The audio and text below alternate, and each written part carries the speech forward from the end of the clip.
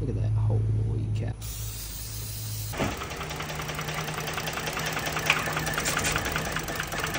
The 3.5 liter Cyclone engine here is the toughest engine on the planet. To all of my hustlers out there, I want to show you this Ford Edge that we bought for $1,200, thinking we got a steal.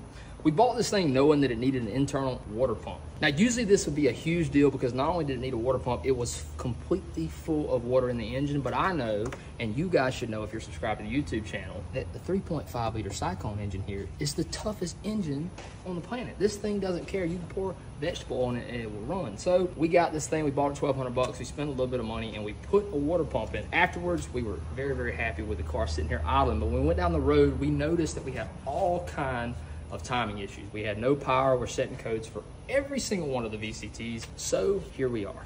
Really, really, really disappointed. But here's what I want to show you. This is the VCT solenoid right here. As you can see, we have 3 different rings here. This is the supply. As you can see, we weren't supplying much of anything other than metal. So me and Jake thought to ourselves, said, holy cow, how's this 3.5? This is so great making all this metal. We done this a little bit of late Friday night hypothesizing, and we decided that it had to be the water pump, right? It made the most sense. The bearing went out, it could have hit the cover, something like that. So I just want to show you guys just how tough this 3.5 Cyclone is. Y'all don't believe me, y'all think it's junk because you guys spent $1,800 one time on a water pump. I'm gonna clean this metal out right here. We're gonna clean this metal off the solenoid, and I'm gonna show you how well this motor runs, even after all this junk being in.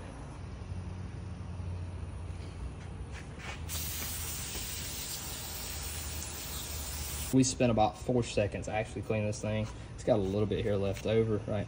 We don't care, man. This engine doesn't care. I'm telling y'all. I'm gonna sell this thing to somebody for 10 grand. Didn't go so well.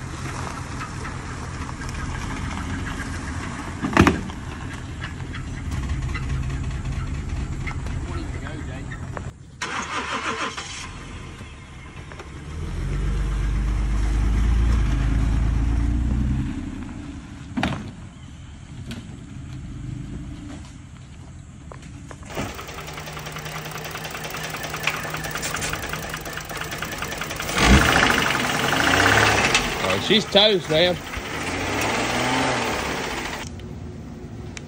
This is the solenoids back out of the edge. We blew up, unfortunately. Unfortunately, we lost the footage of us installing this used engine in the edge, but obviously from the footage, our method of cleaning out those VCT solenoids did not work. This engine had lower engine issues, something with the main or rod bearing causing all that metal in it. But what we did was we got on eBay, we found an $1,100 engine, and we offered them $900 for it. They accepted it and shipped it to us in a couple weeks.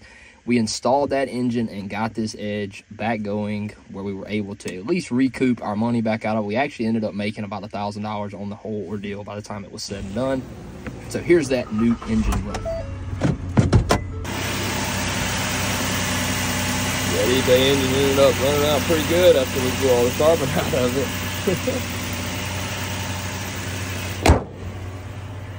Sold tomorrow.